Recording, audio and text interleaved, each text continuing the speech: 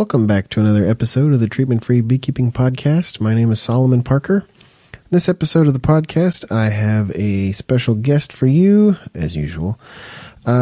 This episode, I have a guy named GregV on the forum, if you want to find him. We'll be talking about a little bit of his stuff, pictures that he's posted on the Treatment-Free Beekeepers forum at forum.tfbs.net, if you want to go check that out while you're listening.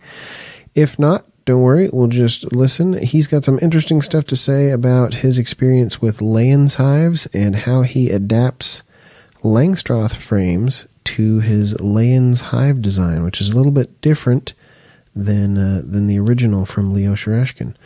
So sit back or drive or walk or whatever you do when you listen to podcasts, and let's talk to Greg.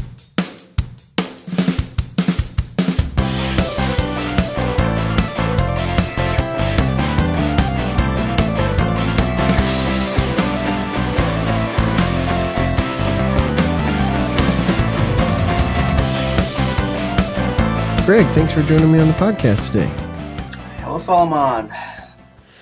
Well, as usual, let's get started by telling us how you got into beekeeping. Okay, so beekeeping. This is my second stint into beekeeping. So this second time now, this is my year 2, probably into third year now. But prior to that, I spent about 10 years or so on a bee yard, being my dad's smoke boy. So I was in beekeeping. I was a assistant, doing smoking, cleaning, whatever, for my dad since I was about 7. So, and until about 16 or so. And then I my dad passed. I went to college. My mom sold the bees, and that was the rest of the story. It was done. So life kind of happened, and so I was born in Russia, by the way, and so that's what my accent is about. And so I've been living in the U.S. for like 25 years. I'm just regular suburban dweller. I'm sort of a sustainability freak in terms of I garden, I grow my own food. I try to be sustainable, that's a little bit different talk. I'm not going to get into it much, but I knew about beekeeping. Well, I know about beekeeping a lot, but I never cared to do it on my own again because basically, number one, I knew that basically to have your bees nowadays, you have to be kind of using chemicals. And I don't do any chemicals in my food, so I didn't really care about it too much. And that was number one. And number two, liabilities. I didn't really care about bees in my backyard, just in case somebody gets stung, whatever. But a couple of years ago now, I was looking into maybe buying a piece of land so I can start doing my orchard projects to grow more trees and stuff like that. Well, I didn't because it's just too expensive for me, it turns out to be. And I'm in Dane County, Wisconsin, so it's kind of pricey here. So along the way, as I was researching all this, I stumbled onto website of Leo Sharashkin. Pure accident. So I read that, and I thought, okay, that sounds familiar. And so I decided to go ahead and go to local beekeeping club just once, just to see what people are about. And so as they were discussing this and that, I thought, I know all this. There's nothing to talk about. But then I stumbled into the Joe Bissetti. And you know him, Solomon, right? Yes, I do know him. Yeah. So it turns out I live like 25 minutes from him. And his job is like 5 minutes from my house. Anyway, so I joined our local the Beekeeping forum, and I was starting kind of reading, testing the waters. It turns out, and you don't need to be doing chemicals to keep bees. According to what I found out by then, it was 2 years ago now. So I thought, well, here I am. I have the tools. I partially built my house. I have garage full of lumber. I don't know what to do with it. So I said, you know what? Let me build a hive or two or three, and let me build a couple, three traps. I have no bees. I have no desire to pay any money for bees. I have no money for it either. But I have plenty of free lumber, and bees supposed to be free if you catch them.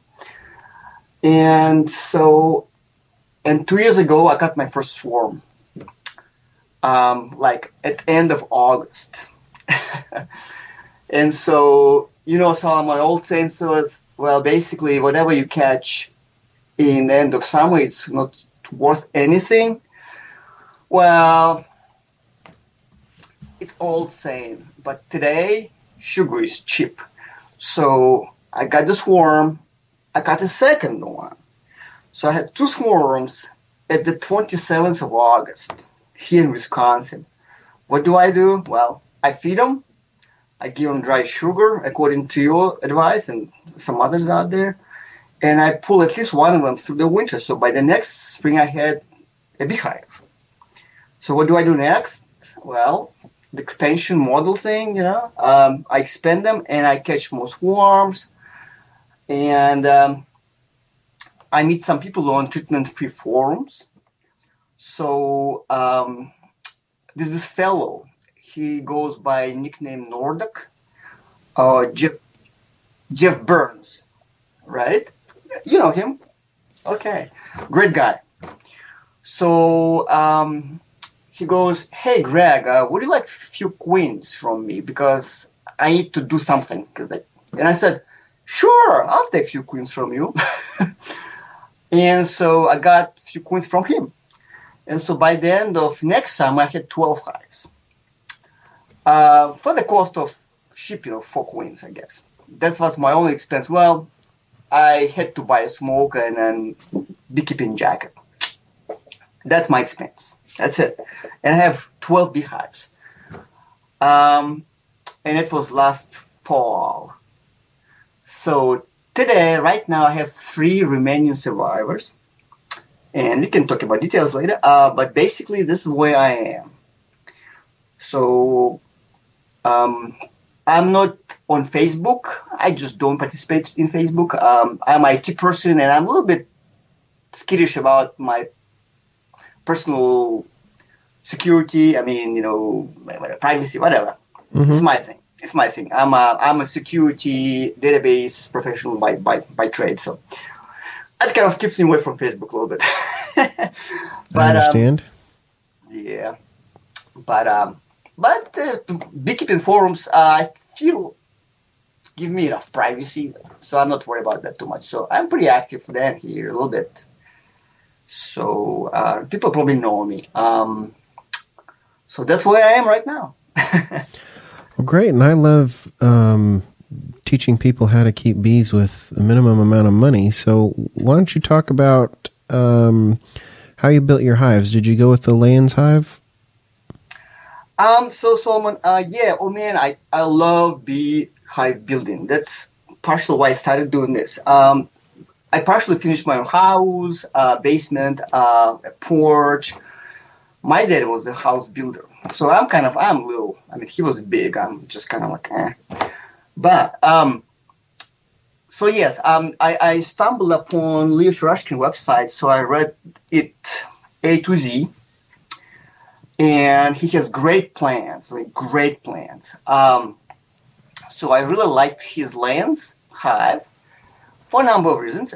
Number one, I live in Zone 5A, and sometimes it's Zone 4, depending of season. Every year is different. So this year is like almost feels like fall. The Zone 4. It's pretty cold. Today, my kids were snowed out of school, by the way. So we had no school due to the snow. Uh-huh. Oh, yeah. We have lots of snow. We'll go skiing after this. But one of the issues with Layens Beehive immediately that I envisioned, I'm about standards myself. Quite a bit. I mean, I'm an IT person. I have to deal with data standards, where data from one vendor plugs into a system of some other vendor. And often enough, you have issues when data don't fit, and that's a big problem. Well, so in terms of beekeeping, bee frame sizes and measurements is what we're talking about. So Layens, I just hated the idea of being non-standard. But everything else I really like because I grew with the dance. My dad was running a classic 12-frame dance, and 12 frame and 14 frames. And I saw benefit of those, but then again, the idea of being non-standard is kind of really rubs me the wrong way because immediately, Solomon, you can see issues, Say if I decide to buy the extractor someday, maybe I will, maybe I don't, but I really would like to be compatible to standard extractors so I don't have to pay too much money for an extractor because it's non-standard. That's one example, right? Secondly, say one day I need to sell a nuke or I will buy a nuke or whatever. I'd like to be compatible with people around me, at least somewhat. So my frame should be similar to people's frames around me. And so what I did, I took somebody gave me a few frames. I mean, I already had frames from, I had medium Langstroth. I took two of those. I turned them at 90 degrees. I took a few Ziplocs. I tied them together. And that's my frame. So my basic frame is I build hives similar to Lear's, but my frame is not his size. And my frame is a size of compatible to Langstroth. And I also now work with, I have new designs in the work, but basically thinking about also reusing a standard deep Langstroth. I just turn it sideways, so it's kind of deep. Mm-hmm. Because overall, I like idea of being horizontal. So my hives are horizontal. For a number of reasons. I don't know, 3-4 years now. Well, anyway, back when I was a college student, I worked in the warehouse. So I understand how important my back is. And my shoulder. My right shoulder is kind of bad as well. So about 3 or 4 years ago, I was doing my potato planting, and I injured my back. So it took me about a couple of months to recover my back. And I also injured my shoulder again. So it took me about a month to recover my shoulder. And so pretty soon I understood that ergonomics of the beekeeping is important to me. In that, see, when you, Solomon, I mean, and you've done it many times yourself. I heard your talks. If you're in Langstroth model, you work with dips. You kind of prefer to work with blocks of frames. That's kind of the beauty of the commercial blank system, I'd say. But then, I mean, you basically just move boxes like by 10, by 10, by 10 run. You can be very efficient in that. The issue being is you have to watch yourself because in the heat of a moment, it's really easy to turn around, have 40 pounds of weight in your back, in your arms, and you can easily injure yourself. I mean, it happened to me when I was in the White House. So therefore, from being kind of conscious about these issues, I'm pursuing horizontal model, and that's where my system kind of comes in. I'm trying to I kind of insist for me anyway that way. But I also, at the same time, I want to be compatible to typical beekeepers around me. Reasons already stated. So anyway, I mean, I can talk, but I think I kind of gave you an idea, right? Mm-hmm. So, one other moment. I did look into top bar beehives. And again, I was attracted by the cost of it. I mean, I'm cheap, right? And I'm cheap and proud of it, if you will. Because, to be honest, so much wood around here. I'm in Wisconsin. And I'm a new development here, and then there's construction dumps everywhere. And typical wood is everywhere. It's 2x4 and 2x6. I mean, they're just all over the place. And in addition to it, commercial grade plywood. It's free. I mean, you ask for, people put it out there. You just drive in the neighborhood, you pick up stuff. It basically, if you handy with table saw, there's no need to buy anything at all. Well, screws and nails, I suppose. And top bar that way is really attractive to me. However, issue with top bar, where I'm at, is it's not really energy efficient. When I was kind of improving my own house, I spent days and hours, weeks researching energy efficiency. And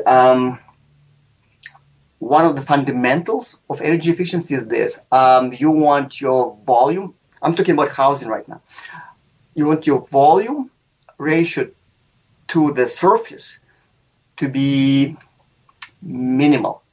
For example, the most standard building structure is cube, ideal cube. That's the most energy efficient structure in that you have the least possible surface to the most possible volume. Okay, and so top bar that way is not really efficient at all. It is long and sort of skinny and shallow, and so you have, for the amount of surface you have very little volume in it, meaning that bees have to, in cold climate, especially like here, bees have to expend much more energy just to kind of keep alive. So, therefore, my challenge was I would like to be horizontal in design, and at the same time, I would like to approach the cube shape as close as possible.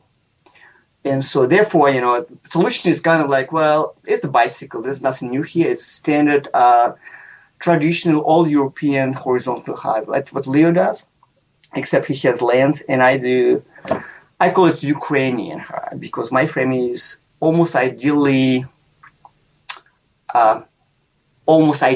to the Ukrainian frame, which is the Dant frame turned 90 degrees. So, anyway, that's this part. So, I think I'm done talking for now about hives, but unless you have questions.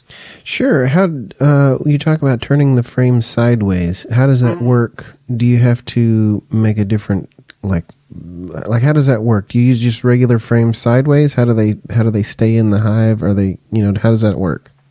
Okay. Oh, by the way, I have pictures that I posted on your TF forum site. I have threads there about trapping and also about hives, including pictures. Okay. So you can even look up, because I know you're a visual thinker. Yes, I am. Yes. So the pictures are there. But basically, I take saw, I just zap those little, ears of the Langstroth, and I screw my own top bar. Okay. And so basically you have vertically turned Langstroths on the frames. The ears are sawed off, and then I have my own top bar screwed on top of them perpendicular. Okay. And that's it right there. And then if you find pictures on that forum, you can Google up right now. You see exactly what I'm talking about. So basically, I'm building my own frames as well. But like last year, I was so behind on everything. Bees were coming at me. I was catching swarms. I had 3 swarms in my traps. I was catching swarms by the beekeeping forum here. I would just go into a call and pick up a swarm. And I had no hives. So I was behind. I was like putting bees I kept in the cardboard boxes, as a matter of fact. I have many computer boxes. I kept in computer boxes. Yep, just like that. Until they grew out of them. So that was kind of an experience there. But yeah, so I have plans to build more frames when I have time for it. But I bought for really, really cheap, big pile of plastic the Langstroth the frames from some beekeeper here, and I reuse them. I mean, when I have no time, I just take them, quickly cut them, time together, frames ready, and that's what I do. And when I have time, or the high school kid has time, I just kind of like, we build few frames more or less properly, but who has the time nowadays? So, yep. Well, great. Well, I'm looking at the pictures right now. If you want to, as you're listening, if you're close to a computer, if you go to forum.tfbs.net/viewtopic.php T equals 890. And you can see pictures of your hives and the frames turned sideways, and it's very interesting. Yeah, I think I have a topic. I called it Rant About Layens Hive. Yeah, Rant About Layens Hive is what it's called. Yeah, right there. Because, like I said, I really like Leo's hives, except the issue of not being non-standard. It's like, it just, it doesn't work really well for me. Mm-hmm. And so that's why after some head scratching, I thought, well, I mean, it's really a non-issue.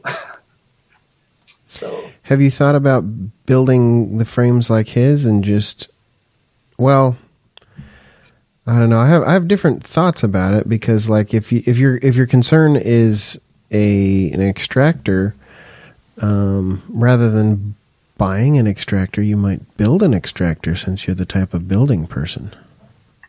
I could, yeah. But okay, here's the deal. I really like Michael Bush, and I read his site extensively. And what I like about Michael Bush, he basically said, he kept bees for 26 years and he had an extractor. And I thought, he's my type of a guy. That way, because as a matter of fact, you don't have to have one. And so until you kind of get, well, anyway, I mean, you can just crush. And I am foundationless. And again, number one, I don't have to buy anything. And number two, I'm trying to regress whatever I buy, whatever bees I catch. I try to regress them to whatever cell size they want to have. And so one way to do it, obviously, I'm the foundationless. And what happens there, Solomon, is right now, so out of 12 hives, I had in August, I have 3 left, okay? The rest of them died. And I have lots of frames right now with honey and combs. And I know that about 50% of those combs need to be basically culled because they are non-standard and either honeycombs or drone combs. So, well, and most of them are full of honey, by the way. So what am I to do? I will go through all the frames. I basically select good brood size the combs. I will leave them for next year because I need to recycle them for my next season. And whatever is non-standard, just honey, just drones, or whatever, I will crush them all. And so basically, I'll purge some of the combs I don't really want to have around. It's kind of like, well, I don't need to have extractor for that. So that's kind of my plan for the now. So,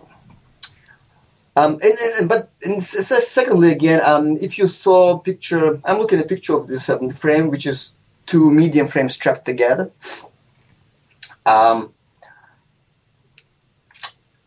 If I'm lucky enough one day, maybe sell a nuke or 2 or 3, I would like, and people around me, for the most part, they will be on Langstroth system. So I should be able to just basically build a nuke for them using the standard sizing. I can just disassemble a frame, or I'm thinking about designs who actually do use frames as is, but I prefer them turned. And so basically, I can just hang them at 90 degrees. Mm-hmm. Just screw top bars on top of them. And all there is to it, basically. In addition, I have nukes that will take Langstroth's equipment frames to be technical, at 90 degrees. So they will take the dips and they will take mediums. And those are good for the nuke size hives. So, I can take about 8 to 9 dips. Imagine a typical dip box. You just flip it on its sides, and that's your hive. Mm-hmm. Basically, that's how I do it. But make it longer? Yeah, and you can do that. So, yeah, and by the way, so the Langstroth's dip frame is almost identical, if it's not identical, in sizing to old traditional Polish frame in size called Levitsky frame. So the Poles, I'm not sure if they still do it, but well, some people do, I know for the fact. They run horizontal hives in that system, and basically their frames are those Langstroth frames turn 90 degrees. That's what they are. So, it works great. And they report excellent wintering for more or less cold the locations, I guess. So that's interesting. Yeah. One of the reasons I thought about it for a while. And I thought of motivation of going frames wide and shallow, typical Ledant or Langstroth, and I can totally understand practical application of that frame. If you're running many, many, many hives and commercial settings, it makes total sense to do it this way because it makes it for more efficiency. However, if you in my setting, I'm sort of a homesteader, sort of a peasant, if you will. I envision to have 10 to 20 hives. It's more than that. It becomes too much work for me because I have a job just like you do. But then you cannot drop less than that, fewer than that either, because then it becomes, well, can you survive a winter on 3 hives? Maybe not. So 10 to 20 hives is a good number, but I'm not commercial.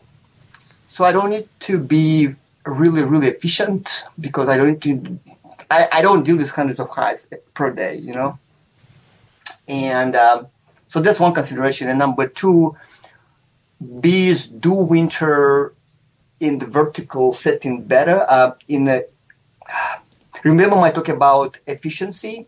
So when your hive is shallow and wide, that takes more effort from energy standpoint for bees to condition their space. Both ways. To cool it down and to keep the cluster warm enough, it takes more energy. So when your hive is kind of vertically oriented that way, it is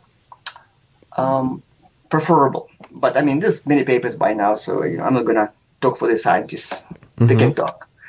So, by the way, just last night I was listening to the YouTube. I'm watching the YouTube about beekeeping in Russia right now, about this Russian bees, whatever. And there's a good number for you. So about energy efficiency of the bees. It is typical in those localities at zone 3, by the way. It's zone 3 of USA. Typical Russian cluster requires for the winter about 15 to 20 pounds of honey. 15, 20 pounds of honey. Really? Yes. That's what I'm trying to get across to a few people, and nobody believes me. But I'm saying, guys, the current system here in US, people talking about 50 to 60 to 80 pounds of honey for the wintering. I know you can substitute this sugar, but what it tells you is that it's not efficient in many, many ways. You know what I mean? Mm-hmm. And it does need to be that way. So, so we're really working with like those warmer climate European bees, whereas the Russian bees are much more efficient. That is one component. And second component is equipment setup as well, because those kind of older style hives, like Polish Ukrainians, they are actually more efficient that way. and the way they set up them for the winter is more efficient. Clearly, those are not really good. Those hives are not good for how should I say it? For commercial setup, for big scale setup, and for mobile beekeeping. So yeah, the issue there. So what I'm building my hives, one of my requirements was immediately up front. I have a minivan, and I have this transporter that I plug into port, and so I must be able to move my hives because my backyard. I am typical suburban dweller. My property is 9,000 square feet, right? So there's so many bees I can fit in my backyard. So before I even started, like 2 years ago now, I immediately started scouting around the locations where I could set up my bees. And so today, right now, I have 4 different bee yards. Because, I mean, if you are more or less serious about it, you need to be able to have secondary remote bee yards for a number of reasons. So I have 4. And I must be able to move my beehives. So my beehive fit into standard luggage carrier perfectly because that's how I build them. And this frame size, by the way, is conveniently fits. So everything kind of fits very nicely. And so I move my beehives because of number of reasons, you know. So, but it's a requirement, and so that way. So, but I'm not commercial because, you know, I have a job. So, so basically, that's where I'm coming from, I should say. Great. Looking at a couple of these pictures, it says that when you have an experiment that the walls are made from sandwiched plywood and rigid foam. Mm-hmm. Can you tell us how you built that? Oh yeah. So, as you found out, probably. So my hives are just like Leo's hives, from 2x lumber. It's because it's free, right? 1x is harder to find. I'm not sure why, but 2x is just everywhere. It's because it's just plentiful and cheap, and so that's what I use. That makes hives a little bit on the heavy side, and so but immediately by design, my hives kind of you set it up and don't move it anymore. But when you move it, it's 2-person's job. I'm not going to move hive by myself. It's not a good idea. But so I have handles, I plug it in. It's for 2 persons. It's really easy to do. So I thought, okay, let me experiment a little bit and see if I can make it a little bit lighter. So the last hive I built was I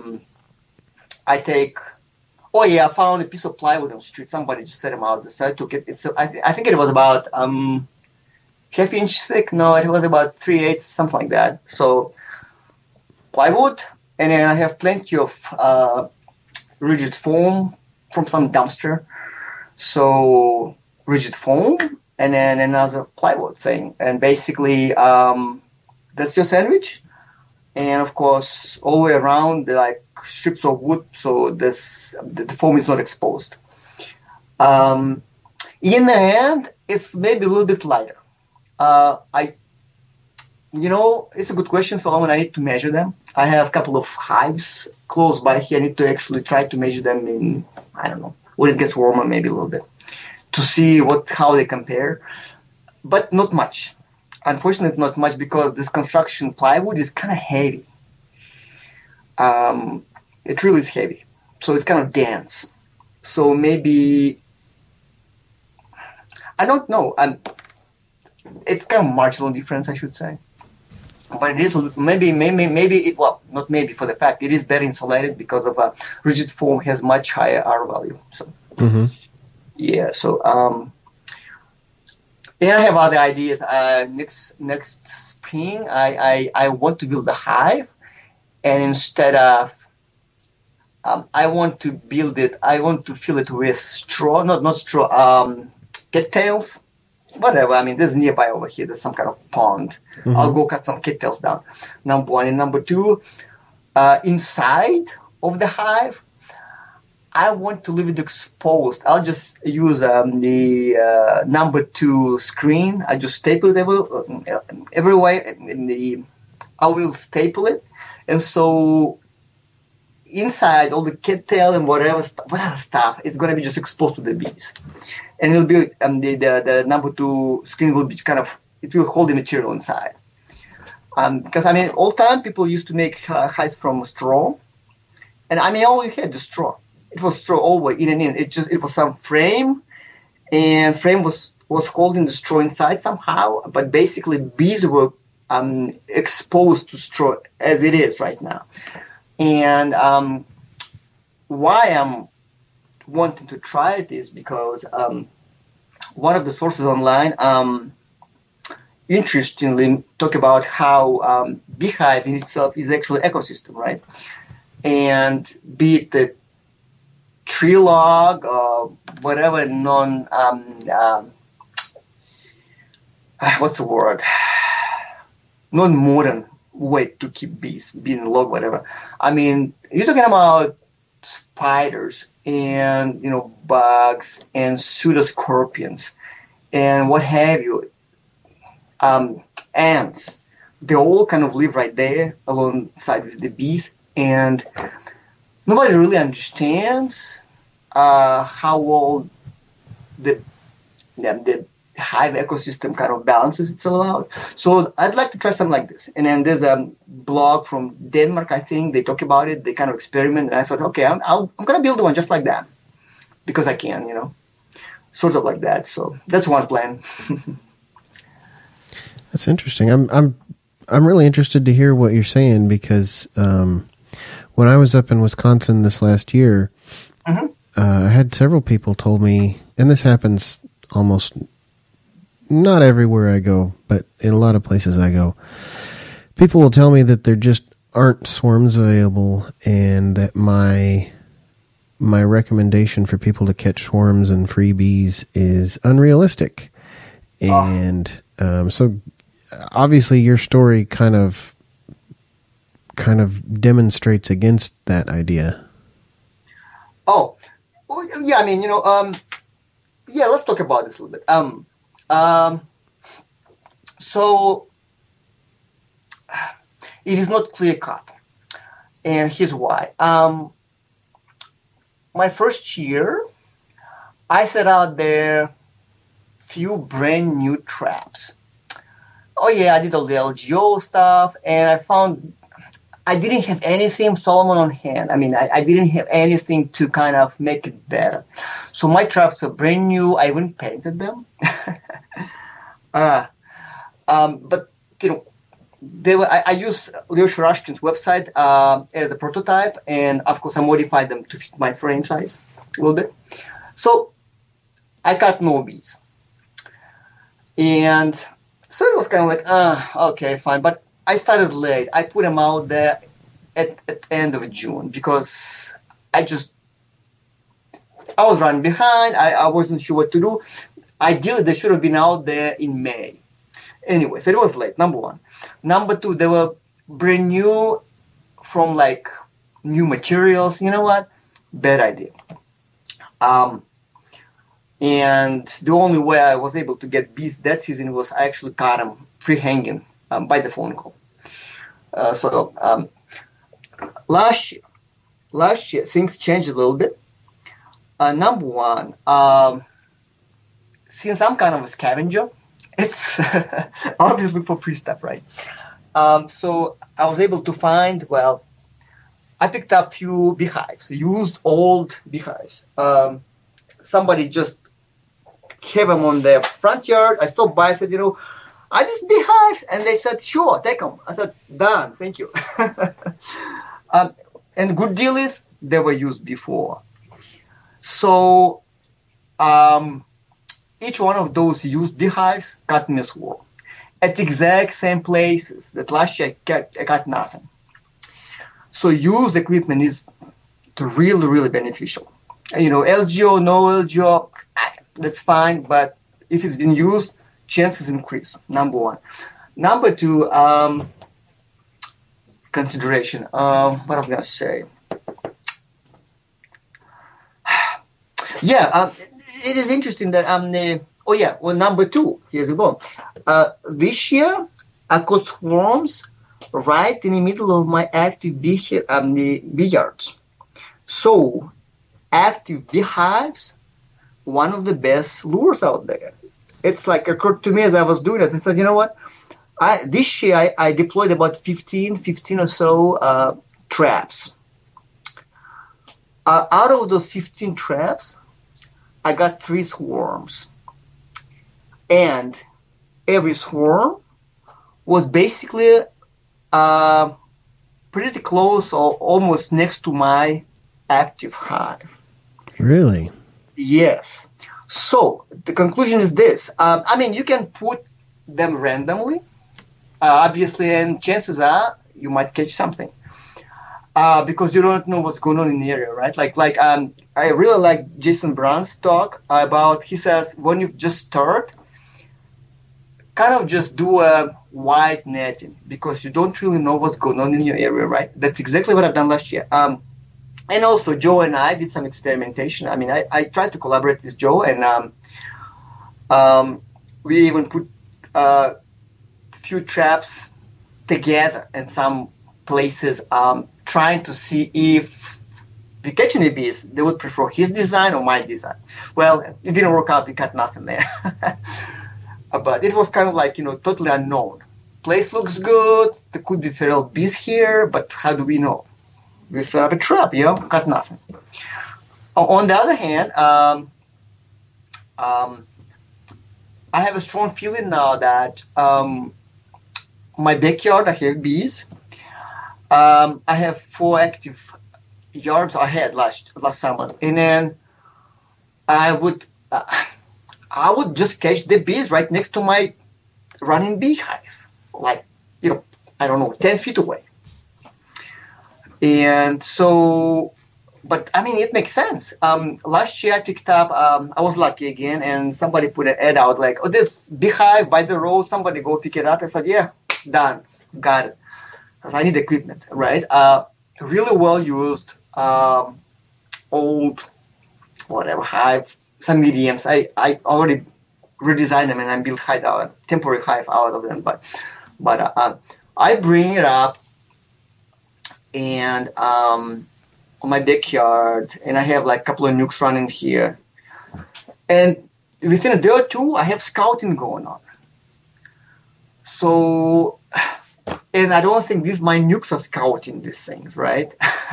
So anyway, it seems as if bees kind of aware of each other, and they're kind of aware of what's going on in the vicinity or radius of a mile or two. I'm sure they're always checking each other out for a number of reasons.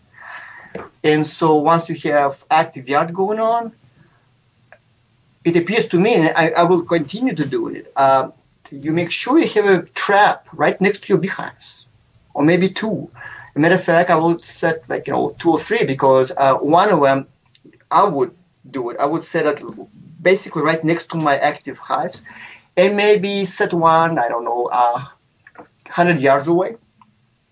Also, because it appears by literature, I suppose, and by bee talk, that your swarm will probably try to go away rather than settle right next to the mother hive. But somebody else's bees could be actually coming and checking out your hive by the smell of it, and they may land in a trap right next to it.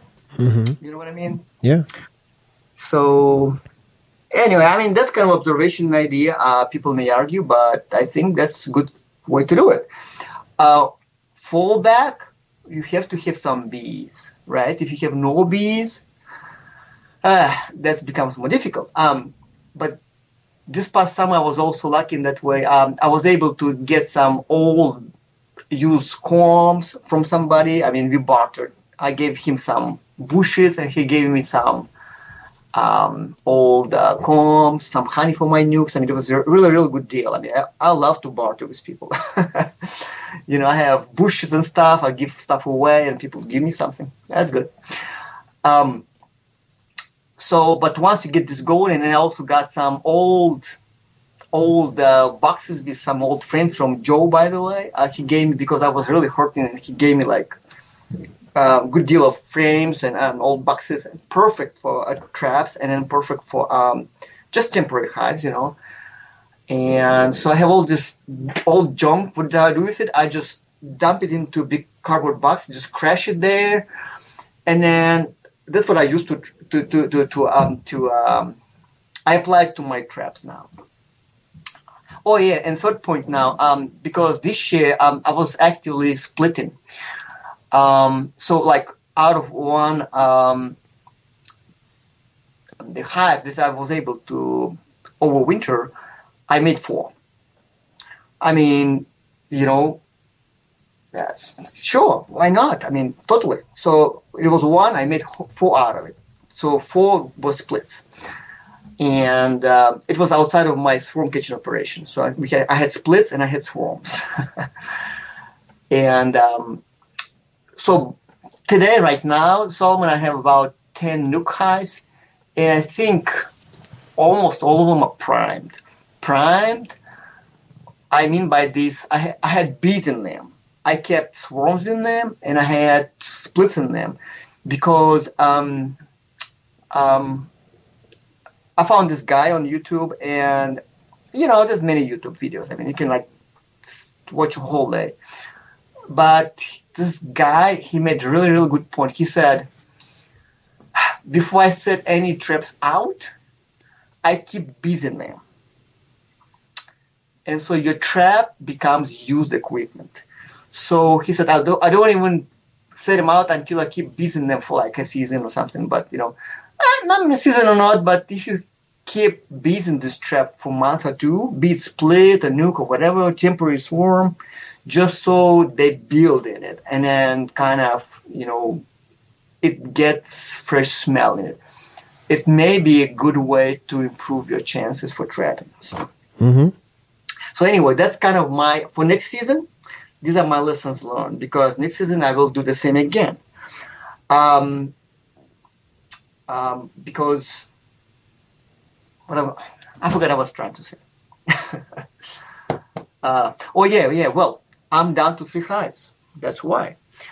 That brings me to my next point. Unfortunately, and Joe, by the way, will confirm. I mean, he's been trapping around here for years. As he's trying to search for some feral bees. But basically now, where we at in our Dane County, Wisconsin here, feral bees are hard to find, especially in the Madison vicinity. I don't know why. And basically, you catch swarms. Swarms are everywhere, by the way. I mean, you know, for sure. But they're mostly escapees. They're commercial swarms. Mm-hmm. So into a treatment-free model, it means that these swarms are probably going to die. And that's what happened to me. Basically, my 1-year survivor splits, all of them dead. And all my other swarms I caught, they're dead by now.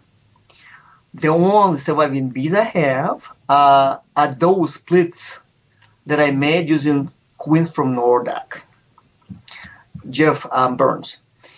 And so basically, I think I got his queens mid-July, maybe. He had queens early available, and I got one in May, I think. But see, I only had 1 hive in May, so I had no resources.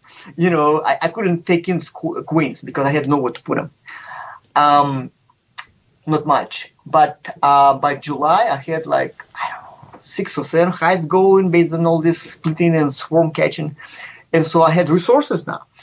And so I said, you know, hey, Jeff, he was like asking, anybody needs queen? I said, yes, here. So he sent me a few. And so I get his queens.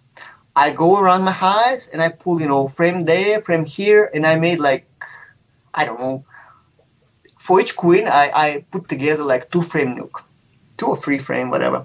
But my frames are big, by the way. I mean, as you know. So my frame is equal to 2 mediums.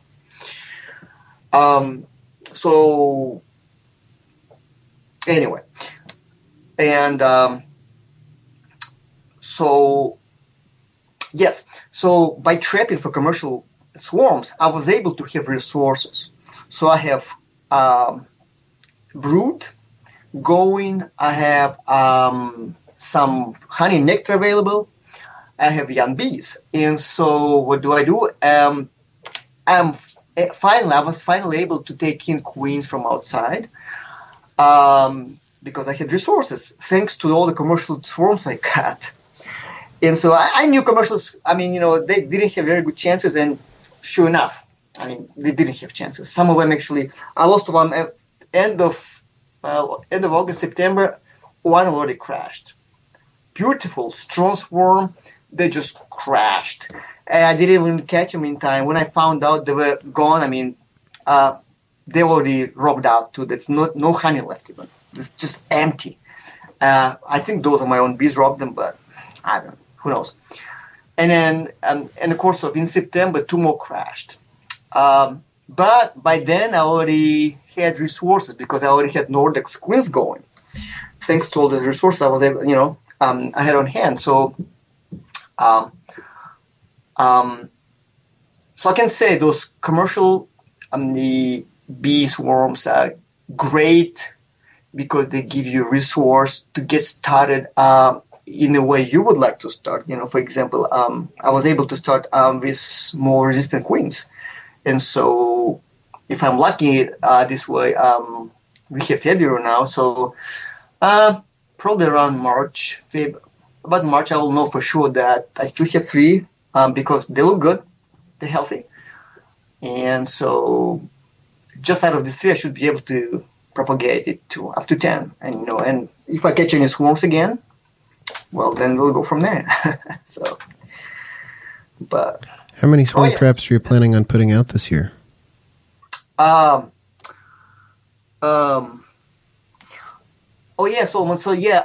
I think last year, I was kind of wide net fishing, if you will. So I wasn't really sure yet of any locations. So just a couple of days ago, I listened to Jason Brown's talk, and every time I listen to a show, maybe some of them I listen like 4 or 5 times by now.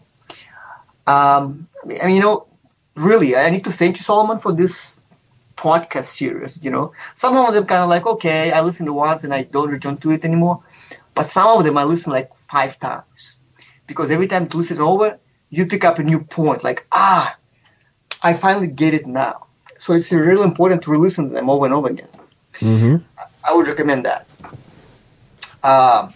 Yes, listen to all of them as many times as you can. Oh yeah. The Jason Browns is a must. Josh Raskin, one of my favorites. Your expansion modes I listened a few times. You have 2 or 3, I don't remember. Michael Bush's I mean to listen again. So yeah, some of those. And I don't remember all the names. I need to almost go back and review again. So that's a plug, if you will, whatever. But so how many? I will put less. I put fewer traps, and here's why. Number one, I have 4 yards going again this year. My backyard plus 3 additionals.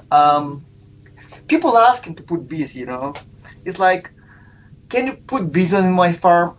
I wish I could. I have no bees for you, but I can put a trap. Anyway, I will put about 10, but they're gonna be, each of my yards gets at least 2 traps, like I described earlier. Because number one, it takes less time. I already go to check my bees. Well, you know what? I have traps right there.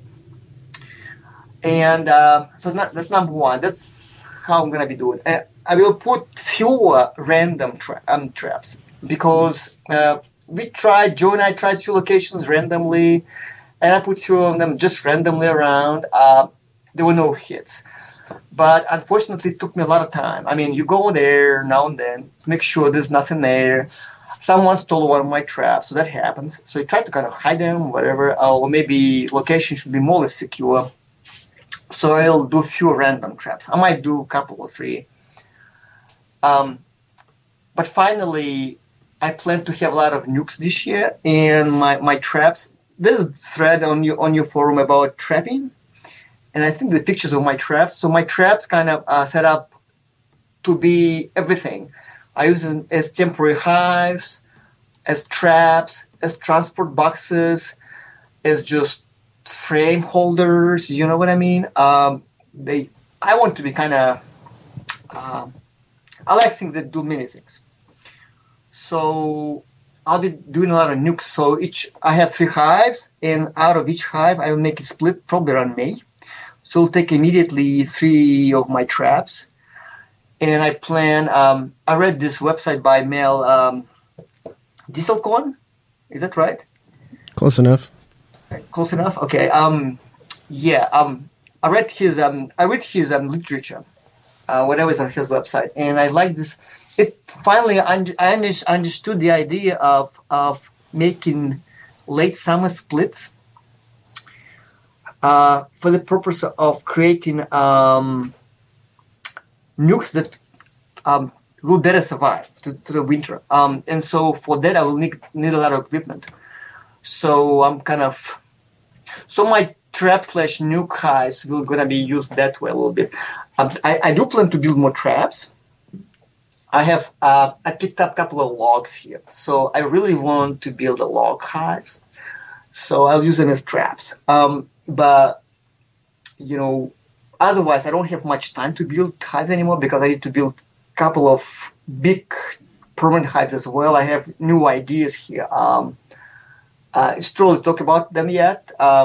If I have a prototype or if I'm going to build a hive, I'll probably put it out there somewhere in form. So, but I'm going to focus less on trapping side this year. I'll focus more on nukes and permanent hives and stuff like that. So, great. Well, we're coming to the end of our time here. Is there anything you want to get in before we close it down? Well, yeah, I meant to ask you a question or two, but let me ask you this. Sure. So, I don't know what. Oops. Okay. Yeah. Okay. My question was this to you, Solomon. I know you moved your hives. Well, you moved yourself 3 or 4 times, whatever, Oregon to Arkansas, Colorado, back to.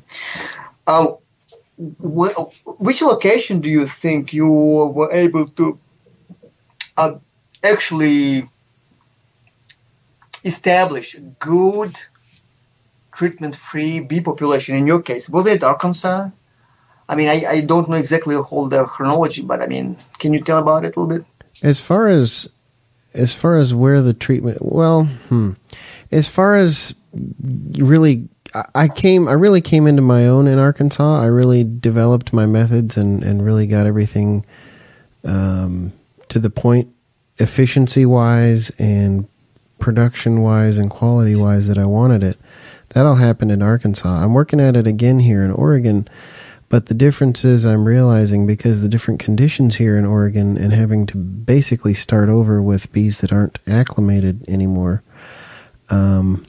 it takes a different type of beekeeping here. And, that's what I keep telling people. All beekeeping is local. And it seems like a lot of the time people just ignore that. But it really is functionally different in different places. Beekeeping is different.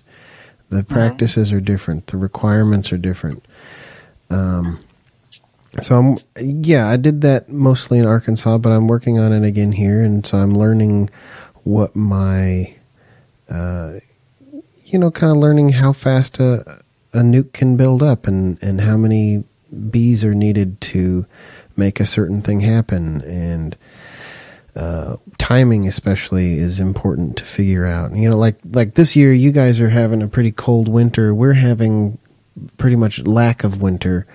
Right now is February is our coldest month, and pretty much every day for a couple of weeks now has been at least in the 50s, if not the 60s, which is like March weather. So it's been totally different this year. We're already having, the bees are bringing in pollen.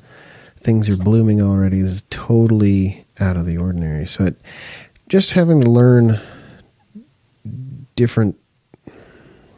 having to kind of relearn how to do this. I mean, I can keep bees, no problem, but making everything work well is something I'm having to relearn here. Don't you think it has to do with kind of overall bee population around you as well? For what I'm getting at is, so I'm talking to Nordak on and off because we have some plans for next year. I would like to get some more queens from him of different lines, and it appears, and he's in Arkansas. It appears that he has some strong feral presence going in his location. I mean, he catches swarms, and unlike me, my swarms are commercials. He is able to catch some ferals, I guess, and he is sure of that. And so, I mean, so far, and he's been treatment-free for like 5 years now.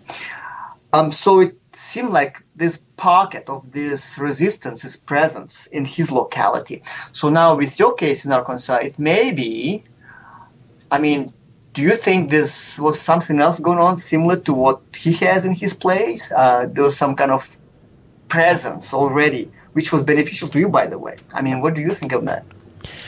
There were feral bees there, and there are feral bees here. Uh-huh. It's hard to tell which is which sometimes. I mean, I know there's one spot where I trap that is completely isolated up on the side of a mountain, and I know that the bees in the area, there are no kept bees in the area. These are coming from the lady who owns the property. She has one hive in the corner of her house and 2 hives in her barns, and there's all these big oak trees around, which there has to be some hives here and there. And I've asked around, and I've found a couple of feral colonies myself, and I've found people have told me about feral colonies. So they are around here. And of all the swarms that I caught this last year, I think I caught about 9. Only one of them has died. Oh, wow. And and I don't necessarily know that any of them were commercial or feral. I know that some of them were feral, and I have strong suspicions that some of them were commercial just based on the locations where I found them in the presence of local commercial hives. But I can't pin it down. You know what I mean? Mm-hmm, mm-hmm. Yeah, it is interesting. Because as I was listening to your podcast, and I've been doing it for a couple of years now. I initially, on earlier podcasts too, you spoke, and it was like, my idea was like, okay, it's simple, you just don't treat them, right? And then some might survive. Well, today I see that, I didn't treat any of my caught swarms, and they were basically commercials, and they all died. However, and I'm realizing actually as I kind of leave it myself. I'll leave this model of beekeeping. Otherwise, it's not really interesting. I wouldn't even do it. I wouldn't even do it if I need to treat the bees. And it's like, honey is cheap, I'll go buy some. But challenge of it is interesting to me because I am an engineer by trade. I'm in IT. I solve problems. So, and I also a kind of a peasant. I grew on a farm. So that kind of interest in my mind. And so I like the challenge of it. And so it makes it kind of worth it to me. Now, but I do realize that it's not just about not treating the bees. It is part of the picture. But and I've been telling people, and I think on some forum here too, it's about population. So if you have your bees, you just plug them into current population. And if you're lucky, the population benefits you. If you're not lucky, population kind of works against you. Like in my case here, pretty soon now I found out that it seems like I need to just go ahead and just buy some feral queens from sources that seem to be doing okay,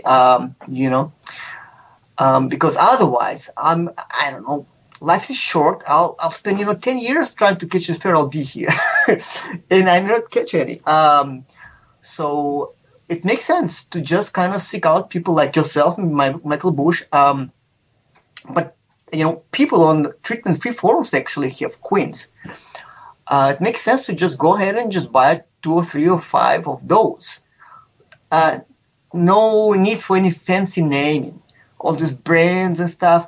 I mean, regular people having bees not treated, and they have, if they have queens available, they make it for excellent sources to just get those and try to establish your population on spot, and so if in your conditions it feels like the presence of packages so high that it's kind of hard to push against it, you know what I mean? Mm-hmm.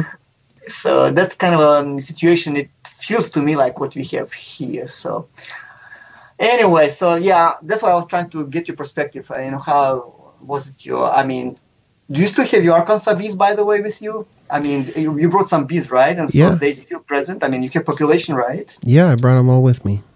Mm-hmm. And you have how many of your Arkansas bees still around? They like 5, 10 hives? It's hard to say exactly because I don't keep that detailed of records, but I brought 7 with me from Colorado. 6 of them survived the first winter. Mm-hmm. I've split off of them and made nukes, and some of them have died, and so it's like what do you consider? Do you consider daughters of those the originals? If that's the case, probably half of my what do I have, 15, 18 hives now, half of those are probably directly related to the bees that I brought from Arkansas and then Colorado. Mm-hmm. And then the other half are swarms that I've caught here. So yeah, they're still here. They've obviously been superseded a couple of times since then. Sure. Yeah. But okay, I see. I got my answer. So you do have lines going still. Yeah. Mm-hmm. Interesting. So I'm one of my the bigger goals is kind of to establish a variety of lines. So I have 2 lines which I got from Jeff. The 2 distinct lines, and if I'm lucky, I will preserve them this summer. Propagate them, and then if it works out, I might get more from him if I can, because I'm kind of like I might get some. Ask Joe, maybe he'll give me a queen or 2. We'll see what happens. But it's fun. If you can develop your own local feral treatment-free survival stuff, then populating your area, they will compete. They will outcompete the other stuff that's going on, and hopefully you'll be able to. You might be looking to catch feral swarms in the future, and they might be descended from bees that you had several years ago. Oh yeah, absolutely. One of the queens I got from Nordic is kind of mean. He and I we talk about it. We call it the Mad Queen. So and last year they were kind of unproductive. I actually feed them. They have dry sugar right now. I had to kind of prop them up that way. But they surviving. They just live in temporary plywood hive, and okay, fine. And I don't even look for any honey from them next year. Forget the honey. But my plan for them is I want to split them up, probably into 3 or 4 or 5, or however many I can, and just keep them around. I don't care if they make any honey. Mm-hmm. Just all I want from them, no maintenance. I want to put you in a corner over there. You don't bother anybody. You just throw your drones out. Mm-hmm. You know what I mean? And that's all I need from them. Low maintenance, take care of yourself. Okay, if they need to prop up and they need to be fed a little bit, I will. Because if they resist the my pressure, that's more important to me.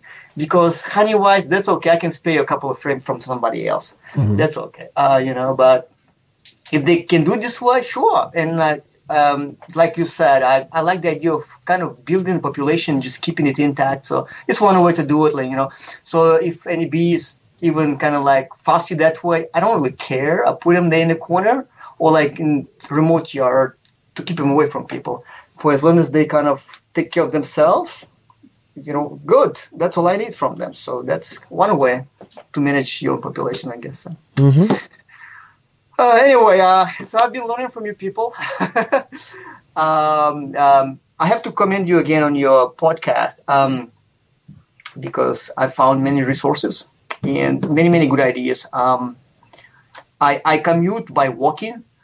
So every day I walk about 30 minutes one way to my office. And a lot of times when there's no new podcast, I'll just pull some old podcasts to listen to it again. Now and then, not every day, but it's been a great thing to do when you commute. So I highly recommend it. Oh, I appreciate it. I wish I could produce more, but it's so hard to find guests. Oh, well, we need to, we need to sign up some people. Hey, call Jeff. He could talk. Yes, I should call Jeff. Yes, I think so. Yep, I've got a few people. Like with the case with you, like we were trying to schedule it for a couple of weeks, and I've got other people that are, kind of in waiting. So It happens as it happens, and it's my creative process is maybe more organic than some of those podcasts you'll get, which give you an episode every Monday morning or something. Mm-hmm. Yeah, but I understand. Everybody has a job. I have a job. You do whatever you do. It's hard to coordinate. Mm-hmm. So, what are you gonna do? All right. Well, Greg, thanks a lot for being on the podcast. I really enjoyed hearing you talk about your sideways frames. Oh yeah. Check it out. Think about it too. And it'll be more work in progress. I'm excited. March comes. I can work in my garage again. It's kind of cold right now, so I don't care. Mm-hmm. But starting March again, I'll start cutting wood again. Do you have any web page or a YouTube channel or anything I can direct people to? No, I don't. I keep thinking about it, but not right now. One day I might. So, but I'll just kind of like direct people to your own the forum and whatever. Yep. Your website. I read your website now and then. The forum is forum.tfbs.net, and Greg can be found there under the username GregV. Yeah, hang down there a little bit, and then on Bsource too. Mm-hmm. All right, well, Greg, thanks a lot. Good to hear from you. Well, it was good to talk to you in person.